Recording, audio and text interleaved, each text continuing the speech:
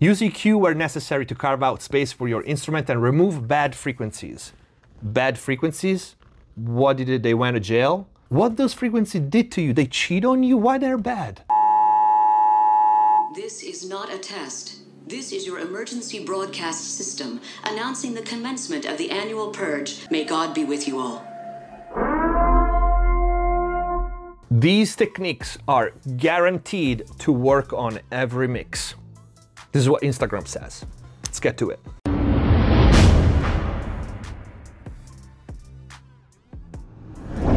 Hello everyone, welcome back to MixbusTV. Hope you're having a great day. Before we start, check the info box down below for my mixing courses on Pro Mix Academy, free plugins, discounts, and special offers. And if you want to support the channel, we have merch, cool t-shirts and hoodies and mugs and all that. Or click the join button, become a MixbusTV member and up your mix and mastering game. Access the already big and always growing library of full mixing courses, start to finish on many different genres, mastering courses, special videos, and a lot more. Let's see these techniques that are guaranteed to work on every mix. Start with leveling, forget everything else and solo the 808 snare lead vocals. What if it's a rock mix and I have electric guitars and bass and other stuff? So maybe we should say the hip-hop trap beat-like mix. Get a good feel of where the bass is sitting. It should be the lowest among everything, but loud enough to give the vocals a bounce. I even fail to understand how these two are related. Like, what are you side chaining the bass or the vocals one another? How can the bass give the vocals a bounce? And okay, so this is a hip hop trap mix, right? We got 808 snare and lead vocals, and the bass is sitting the lowest among everything. Last time I checked, 808 is the loudest thing in the freaking mix. If there's one thing that we know, that 808 better banging. And here should be the lowest among everything. But I have no idea how it would give the vocal a bounce. And then where's the snare? All right, I'll tell you where the snare is. Usually you want to start as a starting point with the snare and the lead vocal about at the same level. Let's go. Level some more. Start soloing more instruments after you've done step one. Now, sound level is relative to each other. All right, so you do a rough mix. That's what it's called, a rough mix in gain stage. For example, if the bass is too much, you may have to turn down the kick instead of turning up the 808. That's a good advice. That's a good advice. Let's keep going, and maybe it's getting better. Clean up the mess. Why is your mix a mess already?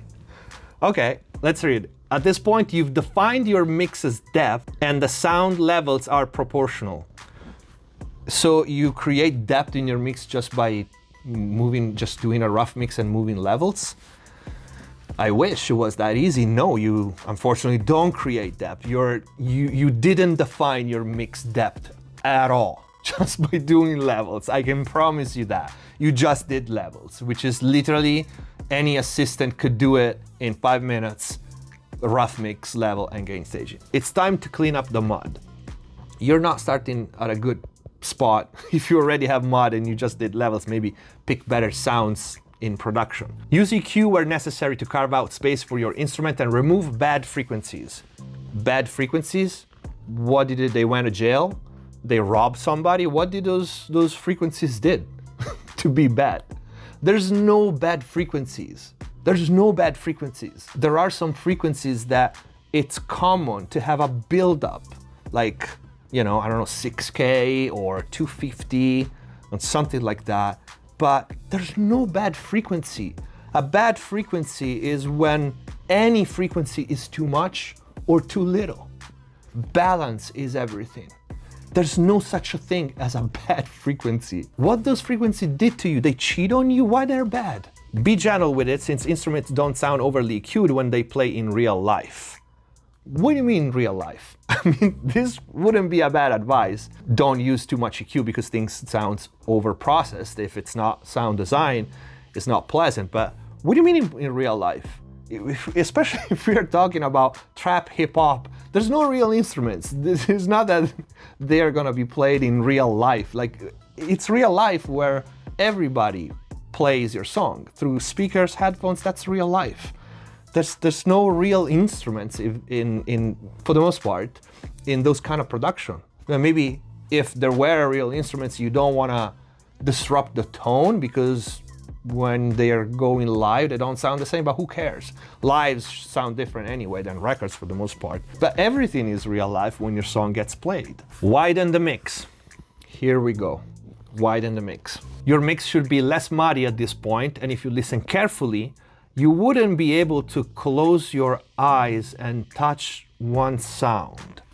This is bad. This is bad. I have no idea what that means, but it's bad. We know this at this point, because it's bad. You wouldn't be able to close your eyes and touch one sound. I really have no idea what that means. Let's keep going. Imagine humans are performing your song with real instruments on a concert stage, which again, it's very unlikely to happen with hip hop and trap and those genres, which is totally fine. That is the genre, but that kind of thinking is okay for bands like rock and metal and stuff like that, and you want to position. There are genres in which reality doesn't matter. We create, like, think EDM, right? Electronic music.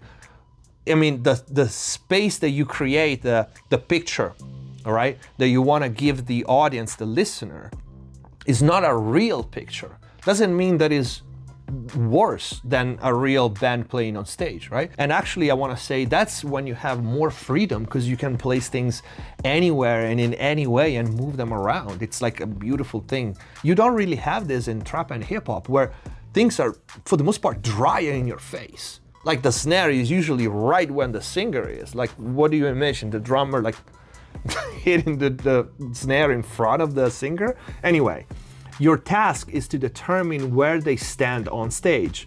Use panning on these instruments to spread your mix across the wide stage. And again, we can argue this all we want. I use, and many other engineers use, LCR panning, but some people use in-between panning. They're both fine. The problem is you don't place people on stage, which means you create 3D space in your mix just with panning. You just place them left and right, and they are all in front of you. Right? All in the same line. With panning alone, they're all in the same line. And then yes, you can use volume, but it doesn't stop there. There's up and down, and there's depth. And depth is a very usually complicated matrix of invisible ambience, reverbs, delay, and EQ. That's how you create depth and 3D. And it's not just one, it's all these things. Use effects. There are two ways you can use effects, insert or send. That's a topic for another day, so stay tuned. I will definitely stay tuned. But avoid insert on lead vocal effects if you don't know what you're doing. Sounds dangerous. Although, I don't like to use effects on insert. And by effects, I mean delays and reverbs. Simply because I want control, total control on the return of those effects. It would be kind of nice to tell people why, because otherwise you scared the shit out of people, like, oh my god, I used this effect in insert, what did I do? You didn't do anything. We use sends because we have more control over the effects. You might want to say that. And even if you know what you're doing, whatever that means, even more, you wouldn't use an effect in insert. You know, sometimes it can be done successfully. There are few reasons as to why one would prefer to use a reverb or a delay in insert. Not many times, but there are. Maybe I can make a video on it. But if you know what you're doing, you want total control on your effect return or the processing before hitting an effect. Use delays and reverb sparingly to make your mix professional. 60,000 BPM is the formula to set any time measured knob to snap to 1/4 time. Pre-delay settings is the key to getting clean reverbs for vocals. Use the formula. So that's it. Use delays and reverb sparingly to make your mix professional. That's it. That's what is gonna make your mix professional? Okay, well, first of all, most plugins, delays and reverbs have a sync to tempo button, so you can set, you know, the pre-delay of a reverb or the delays sync in tempo. You don't need a formula. But most important, why would you lock everything to 1/4? Like, imagine a reverb with a 1/4 pre-delay. That's like half of a bar. Why would you want to do that? Don't do it. Don't set your everything, your reverb's pre-delay especially, that far away, because that's a delay before the reverb even comes in. Usually pre-delays in milliseconds, 5, 10, 15 milliseconds, not 1/4. Maybe you can have one throw delays or one main delays that is a 1/4 in your mix, but also I usually have 6 different ones, and same as for reverbs, if not more, if not 10. And syncing the pre-delay of a reverb to a track, it can be a good starting point if you're not experienced, not a 1/4, but it's also a 50% chance. Sometimes we want to swing that pre-delay because it depends on the build-up of the reverb, on the density, on the early reflections. There's another probably 15 other variables that will make you perceive that reverb in a certain way and not just the pre-delay. Use a little bit of pre-delay, or use, I want to say, pre-delay period will detach, so to speak, the reverb from the lead dry vocal and not drown or smear that vocal with reverb, even if it's a low level. But sometimes you do want that.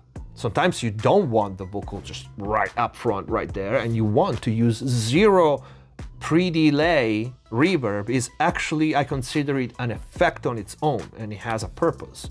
All right, so for the most part, we do use pre-delays. And actually, we do use pre-delays, for example, if we want to use one reverb and send multiple elements. I do this with instrument very often. If you want to use, like, let's say, the same room, right, for guitars or snare or whatever else in your mix, to place them differently in that room, you use different pre-delays. That's a free trick right here. The one that is sent later in a matter of milliseconds to that reverb will appear a little behind the one that has a shorter pre-delay. But also the reasons because we use multiple reverbs, even if it's the same settings and the same room, because we want to EQ those returns different. So to create the professional mix, it doesn't just use delays and reverb sparingly, but is another million moves, which includes using probably the same reverb EQ'd in different ways, or EQ'd left and right different, or one you can take out the early reflection, and so on. So there's a million other things. But what do I know? I will definitely try this, and if it works, it will save me a ton of time when mixing, and I can use that time for something else. Let me know what you think in the comment down below. If you are entertained by this kind of videos and you want the series to continue, please send me all the stupid tips and charts and clips, and we'll get it going. This is, of course, all in fun and games. If you like the video, please don't forget to leave a like and share. Thank you for watching. Subscribe if you haven't already. See you next. Oh my God. See you next time. Hands on my